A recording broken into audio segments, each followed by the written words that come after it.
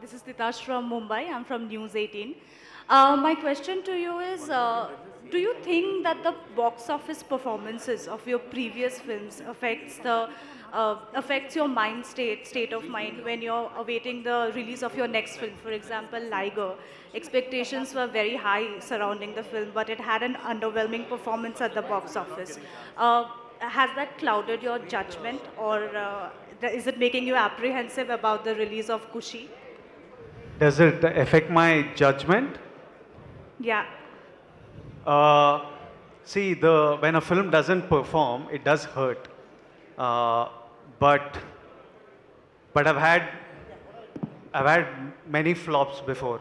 Liger is not the first, and I've had many hits before, and I will continue to have many flops and many hits. We are trying to tell stories, and sometimes the ambition is to do something great, and my lifestyle is to go all out. The results, the results sometimes vary. It hurts, but it doesn't stop you. How do I say it? It's like I'm not scared of failure. It hurts when a film fails, but it doesn't stop me from going at it again.